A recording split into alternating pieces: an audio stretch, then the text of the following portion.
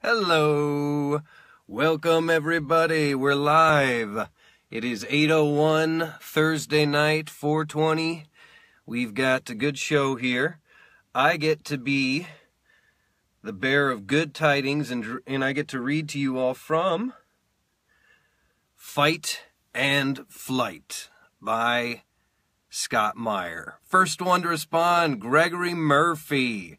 Gregory, how are you? Daniel is joined. Hello, nice to see you, Daniel. Crispin, hey bro, what's up? Jeff, Jeremy, nice to see you guys. And Dave, the amazing photographer, has joined us. It's awesome to see you guys. I'm glad to be back on this Thursday night. I just picked up my daughter from cheer practice. Poor girl, I had to pull her out 15 minutes early so I could make our start time, but she was a good sport about it. So, yes! Hey, Chelsea. Hey, Jason. Hey, Dave. Luke. And PJ. Cheers, everybody. Thanks for coming. Good evening. You're halfway through an unwelcome quest right now, Daniel. Well, Scott and I talked, and we don't want to do any spoilers, so we're just going to read the first chapter from Fight and Flight. And what's exciting about it is it doesn't even come out. It hasn't even come out yet, so we get to a little sneak peek. And what's also exciting is I finished recording the whole thing last week. What's up, Nathan? Hello, Daniel. Woohoo! Randy, how you doing, buddy? Nice to see you. Yo, Daniel is joined. I'm a hero. I can play a hero. I don't know if I am a hero. Patrick, what do it do? How are you, my friend? Hello, hello, hello, guys. James, Ben, Scott's on. Hello, everybody. Oh, Mr. Meyer, Mr. Meyer. So, Scott, I spent last week in your mind, so to speak, performing your mind, trying to take your mind and put it out there. And I got to say, I'm really excited about this one. I think everybody's going to have a good time listening and reading.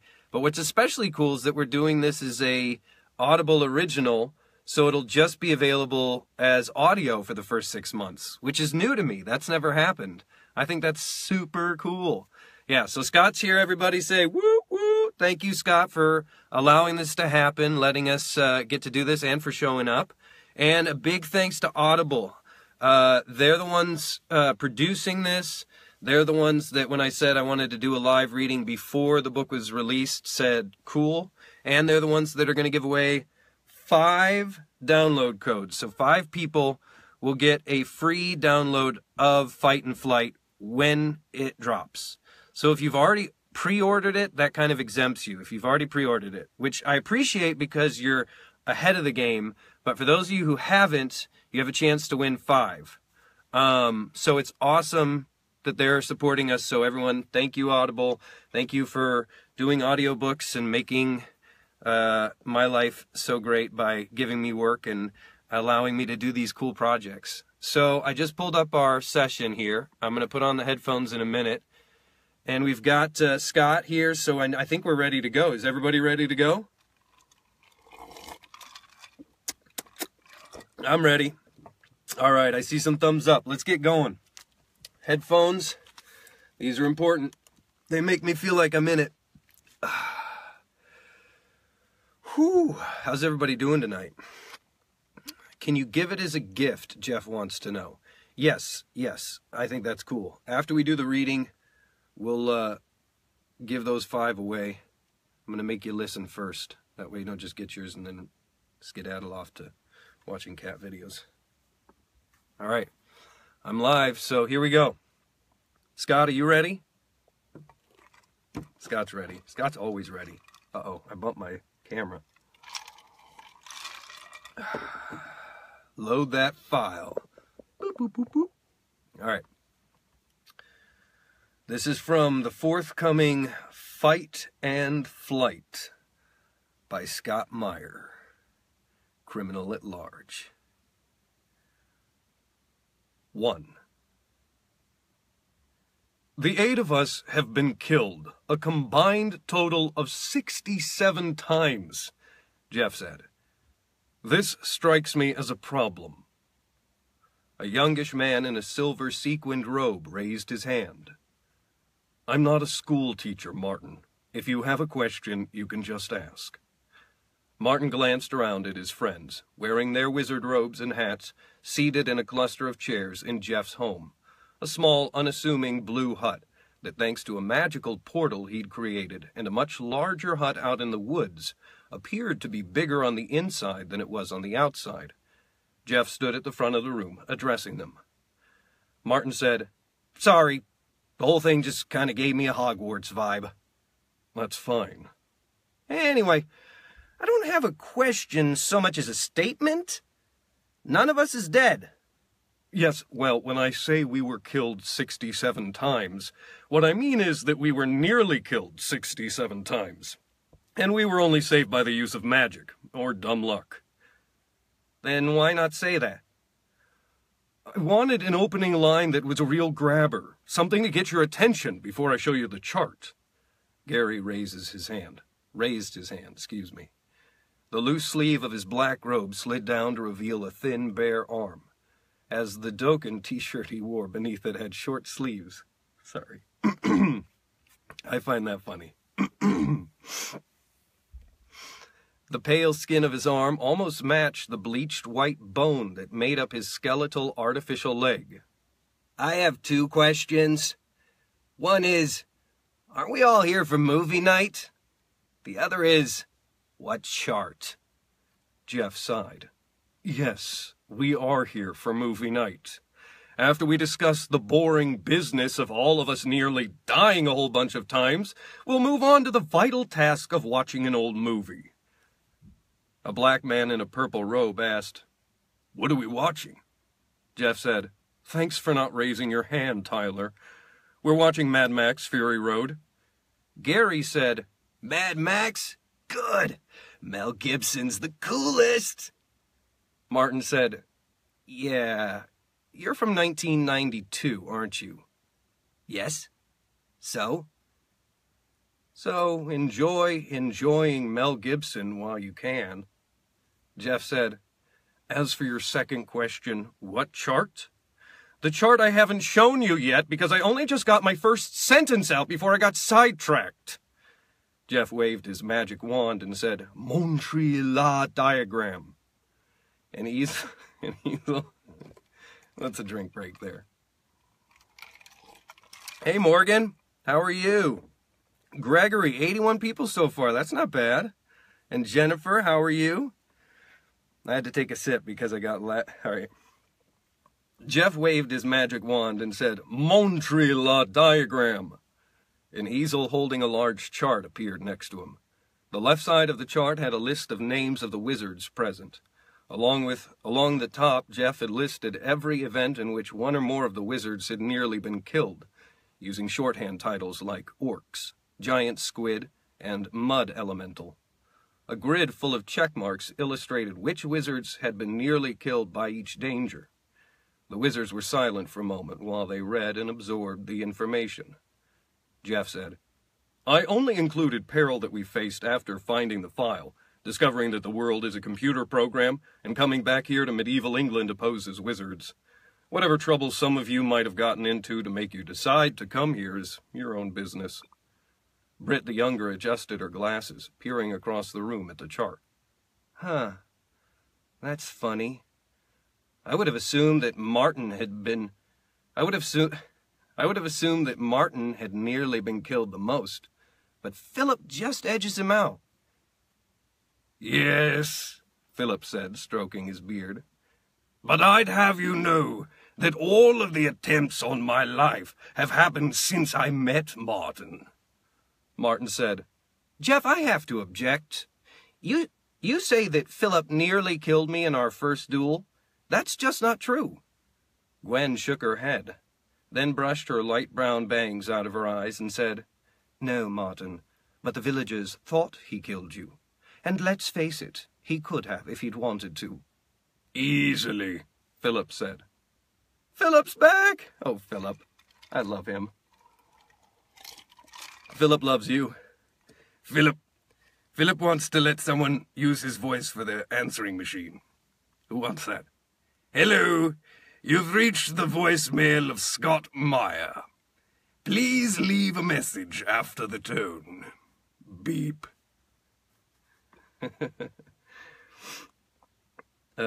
Jeff, I have to object. You say that Philip nearly killed me in our first duel. That's just not true. Gwen shook her head, then brushed her light brown bangs out of her eyes and said, No, Martin, but the villagers thought he killed you, and let's face it, he could have if he'd wanted to. Easily, Philip said. Tyler said, I see what you're getting at, Jeff. That's not a great safety record. But I mean, we are time-traveling wizards. Shouldn't we expect a certain amount of danger? Yes, that's my point. We should expect danger, but we don't. That's why we keep getting caught with our pants down. We wear robes, Gary said. Yes, Gary, now shut up. My point is that we need to be more prepared. We need to develop real means of defending ourselves and make sure that we have practice using them. Gary said, Well, yeah, obviously. That's why I created the Cato Protocol. Yes, Jeff said, but I'm afraid that while having wizards just randomly attack each other without warning has been good for a few laughs, it hasn't really added to our tactical readiness. Tactical readiness? You've been hanging around with Roy too much. No, the rest of you haven't been hanging around with me enough. Roy was an older man from an earlier time, with a crew cut so precise and severe it had become a way of life. Gary asked, You want to hang out with me sometime? Roy said, I do not. Oh, Scott. These punchlines. Gary shook his head and waved his hands. Whatever. Look, the point is the Cato Protocol is in place so that we'll be ready for attacks and develop offensive weapons. And I think it's succeeded. Roy said, That's because you've mistaken jumpiness for vigilance, and you're using the wrong meaning of the word offensive. We want offensive, as in the opposite of defense, not offensive, as in it offends people, like your inventions. The fart bomb, the helium voice spell, and the commando ray. Martin said, Hey, you want to say hi? We have a visitor, everybody. Hold pause. Everybody, I'd like to introduce, this is my daughter. Lean in here. She wanted to say hi. She's the one, I was telling them how you sacrificed cheer practice 15 minutes so that I could come here and make this. So everyone say hi to River. River is a cheerleader, a amazing student, a fantastic daughter. She's beautiful, she's smart, she's kind. I don't know where she gets it all. You say hi to everybody? Hello. Hello. Tell them how much you love my voices. They're amazing. She totally lied. They're good. Thank you. I appreciate that. I'm just teasing. So everyone say hi. Oh, there we go. Dave says hi. Dave is an amazing photographer. There's Daniel. These are all my Facebook friends. I've never met them in person, but they're awesome. Hello. Yeah, they're real. I'm pretty sure. Jason. Yeah, they Jason? watch and everything. Hannah. Who's Hannah? Thanks for leaving cheer practice early. See? They appreciate it. Hannah Griffiths. Hello. Yeah. Who's Jasper? No, her name is not a Firefly reference. We lived on the river in Yosemite, which is called Merced River, and so we named her River because Merced wasn't as pretty. I think that's a pretty name. It is pretty good, but I liked River, and she is a river. So Doesn't Merced mean like holy? Claire wants to know how you're doing today. I'm Claire doing DeBon. good. How are you? That's awesome. Yeah, some days I don't know if I'm real either. All right, we're gonna continue. Thanks for stopping by. Yeah. Thanks for letting me out early. Okay. Yeah. All right. Thanks, guys. Bye. Bye, honey. Bye-bye. There you go. She was wanting to see how this all worked, so I told her she could stop by. I hope you don't mind. Yeah, she's pretty cool. All right. I have someone's talking about lost audio. Can you guys hear me okay? Whoops. All right, you're all subroutines, says Daniel. Yes, we are. We all are. I'm actually doing another series. I'm starting another one that I've been recording all week that is another, we're in the, computer program kind of world, and it's really good, but it's a little more fantasy, a little more thieves and stuff like that. All right, let's get back to it. Thanks, guys. Daniel lives near, oh, you do? Oh, I know Visalia.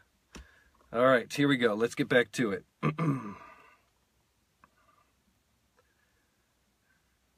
Martin said, I've been meaning to ask you, how did you make a ray that causes people's underwear to disappear? Gary smiled. It was a happy accident.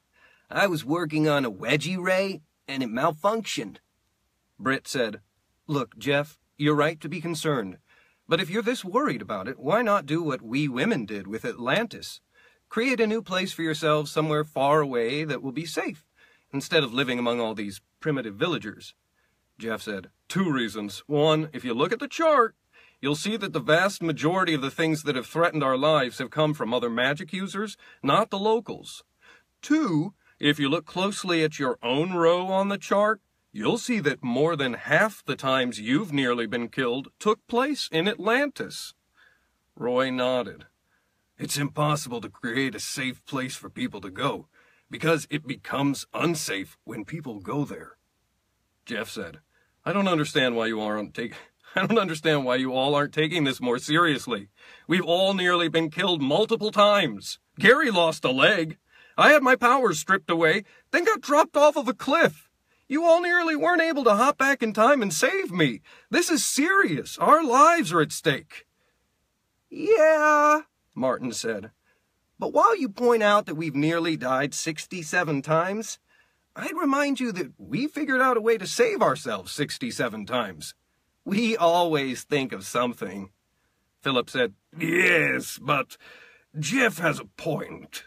It would be smart of us to try and think of something in advance, instead of waiting for things to go wrong. What do you have in mind, Jeff? I propose that we each develop a weaponized macro, a spell that will be a useful weapon, something that has real teeth. Then, when they're done, we'll share them with each other. And who do we test them on? Tyler asked. The locals? Each other? We'll test them and practice using them in regularly scheduled, organized skirmishes against some sort of artificial opposing army that we'll create. That way we won't have to pull our punches. Gary said, That actually sounds like fun. I had a burp. Martin. That actually sounds like fun, Philip said. All right, let's put it to a vote. All in favor of enacting Jeff's plan, raise your hand. Everybody raised a hand. And everybody in favor of having Jeff create the opposition army, raise your hand. Everybody raised their hand but Jeff. Jeff said, Wait 1 minute. Well, this was my idea. Why do I get the hardest job? Roy said, Because you suggested it. You never worked in a corporate environment, did you? But why do I have to do it alone? I won't have time to work on a weapon of my own. Martin said, Are you kidding? Jeff, if you do this right, you'll have the best weapon of any of us. You'll have an entire army you can summon and command any time you need it. And it can be any kind of army you want. Jeff said, Oh, that's... Okay, here's a cool little backstage thing. So, normally in the book, it'll say, Jeff said, Oh, that's ... He paused, thinking, then continued. A really good point. Any suggestions? So I have here highlighted in red, he paused, thinking, then continued, because Scott is so confident in my ability, he thinks that I can just act that. Which I can. Which is kind of cool. I know. It's kind of... Here, you want to see it? Let's see if I can get it to show you.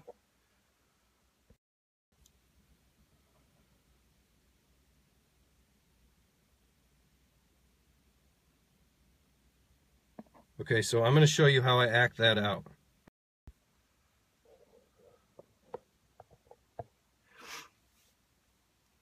Jeff said, Oh, that's... Okay, wait, hold on. First, I'm going to read it as it's written, and then I'm going to act it for you, and you're going to see how much better that is. Okay, read it as written, then acting. Jeff said, Oh, that's... He paused, thinking, then continued. A really good point. Any suggestions? Okay, now we're going to do it. Jeff said, Oh, that's a really good point. I failed. Well, I can do it. Jeff said, "Oh, that's a really good point. Any suggestions?" Gary said, Yeah, you should. "Does anyone but Gary have any suggestions?" Oh, come on, that's not nice. I'm gonna be fighting whatever you come up with, too. And of all of us, I'm the one who's been hurt the worst. If anything, my opinion should count double. Tyler said, "I have a suggestion, Jeff." "Yes, Tyler?" Gary said. Man, what a ripoff. Tyler said, "I suggest we hear Gary's suggestion." The other wizards groaned. Gary said, Thanks, Ty. "Thank me by making a good suggestion that isn't a waste of our time." Right. Jeff, I think you should make an army of women. The wizards groaned again, louder. Tyler shook his head. "You just couldn't do it, could you? It just wasn't in you." Why? Britt the younger demanded. Why would Jeff make an army of artificial women? Gary said, why wouldn't he? Britt asked, did you miss the part where he said we're going to be fighting whatever it is he makes? Gary said, no, I didn't miss that. That's what I have in mind. He could make, what do you call them? Valkyries. The big tough women with the spears and helmets with wings on them. They'd be a challenge to fight. Brett, you have to admit that women are just as capable of fighting. Brett, you have to admit that women are just as capable of fighting as men. Gwen said, he's right, Britt. You specifically do have to admit that. Britt narrowed her eyes to slits. Yeah, I suppose I do. So you're suggesting that Jeff make an army of tough female warriors for us to train against? Gary said, yeah. And they'll be strong? There's no point in doing it if they aren't. And fierce. I wouldn't have it any other way. I suppose I can get behind that. Philip leaned over, put his hand on Britt's shoulder, and said, I'd hold off on endorsing his plan just yet. Gary, what would these female warriors look like? Like tough female fighters. Everyone sat silently, waiting for Gary to say more. They'd have great big swords and battle axes, and they'd be wearing armor. Still, nobody spoke. Like shiny metal bikinis. Britt let out a frustrated grunt. Philip said, There it is. Martin said, You're picturing them riding on giant tigers and wolves, aren't you?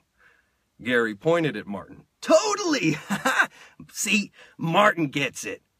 Gwen said, You want us to train against an army that looks like it was airbrushed on the side of a van?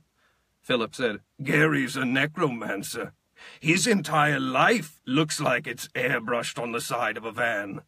Gary said, All right, fine. So you don't want the army of Valkyries. Whatever. I don't hear any of you making any suggestions. Tyler said, It should be period appropriate. No jet fighters or anything. It needs to blend in with this time. Valkyries. They'd fit this time perfectly. Gary muttered. Gwen said, And it should look formidable. Whatever it is, just looking at it should scare you. Valkyries look formidable, Gary grumbled. Roy added, And the enemy should be resourceful and adaptable. It should change its tactics in reaction to ours. Valkyries are adaptable, Gary insisted. Really? Britt asked. How so? In what way, Gary, would you say that Valkyries are adaptable? Well, it seems to me that I've seen pictures where they're in a snowy setting and they're wearing a fur bikini instead of metal. That's something. Yeah, that's something, all right. Britt scowled. Jeff said, Okay, this isn't getting us anywhere. I'll give it some thought, and I'll try to come up with something that addresses all of your requests. Philip said, Very good. Jeff said, Except Gary's, of course. Philip said, Very good indeed. That's it. Woo! Chapter 1 is complete. So we'll post this afterwards, and if you weren't able to see it, you'll be able to watch it then, or you can watch it again. What? Thanks you all for listening. Ladies. I know, it's pretty laughable. The whole book is like that. It's really hard. Thank you, Scott. I got a well done. Thank you, sir. Oh, I had fun with this one. Just wait, there's some characters too. This is just the tip of the iceberg. So let's give away some download codes. So these are, just to rehash, from Audible. They're giving us 5 to give away. And they're for this book, Fight and Flight by Scott Meyer. So if you've already bought a pre-order, because it hasn't been released yet, then you're out of the running. I'm sorry. But you're into the running for being awesome for getting a pre-order, and you're going to get your book right away, and you're really on top of things, and you should applaud yourself, pat on the back. But if you haven't, and you're looking for a copy of this, then we're going to do a little giveaway. So, oh, I can take these off too. All right. Pick me, Daniel. So the first thing I want to know, I always ask about if anyone has special need kids, because that's part of my jam. I like to help out any way I can. And I know I've had some people before. So is there anybody that has a special needs kid that I haven't given away something to? That'll be the first one. If you have a special need kids, or maybe your nephew or niece is a special need kid, or even if you're like a nurse and you take care of them, something along that, I'd really appreciate it. And you do amazing things, and you deserve to be rewarded in big ways other than this. But this is what I've got to do. So if anyone does, what I need you to do is type in that you are Jennifer. I see a me. Let's put you on as our first, Jennifer. And if you can send me through instant message on Facebook your email address, I can give it to Audible, and they'll get you set up with your free copy. Awesome. And, oh, Scott's telling us something. So what I can tell you about the book is that the army Jeff creates is made up of, wait for it, dragons. Oh my God, it's so awesome. Yes, and Daniel, you count as well, your wife. I would love to do that. Let's do, so we have Daniel, we have 2 of them. That means if I missed anybody, I don't want to miss somebody. Whoops, sorry.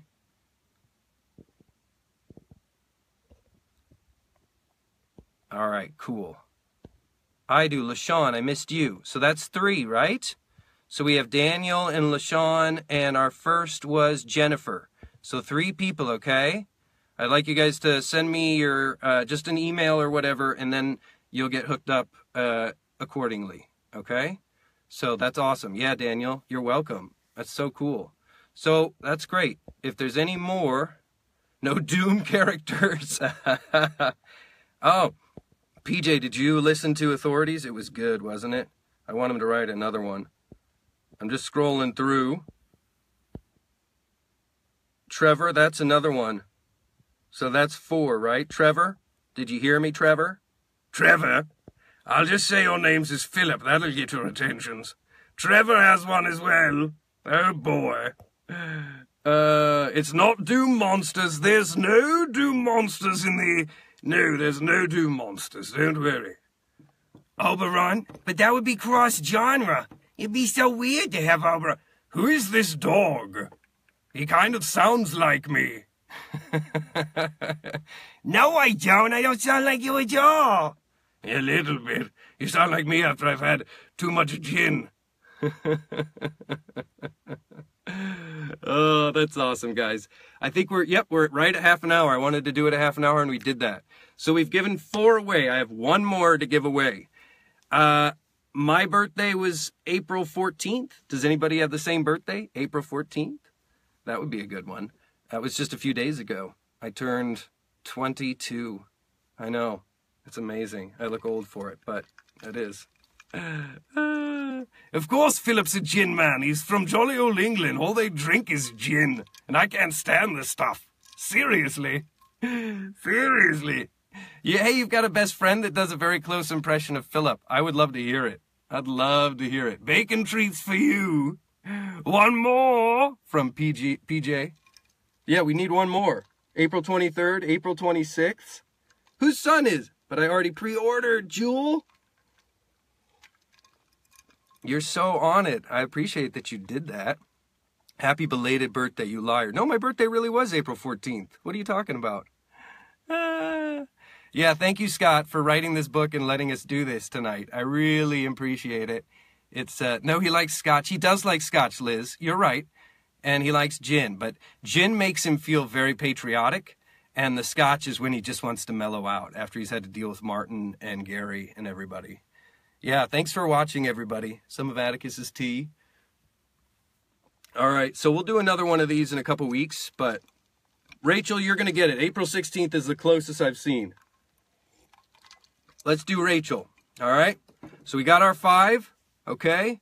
And I appreciate you guys listening. Make sure you, any chance of a touch of Owen. All right, we'll sign off as Owen. Hold on. It is a prophecy. Hold on. Owen. Irish Owen. Atticus. I can't do it. Owen's the one. I don't know why I have to be in the right zone for Owen. I don't know why. Let me see if I can look something up for Owen. Ask me another one. God damn it. Now you did that. Excuse my language. I got to end on a good one. But Owen, for some reason, I always freeze up on him. I don't know why. Superman. Oh, Atticus, you're a wee shite, and I'll kick your ass from here to Dernanog. Why'd you always got to be coming up here talking to your dog? Your dog doesn't want to talk to you. Your dog wants to go out and play with his puppies. That's right, he's got puppies. How's that? Oh my God, Owen always stalls me. But I got it. All right, guys. Thanks for watching. We'll see you next time. Have a good night. And farewell all.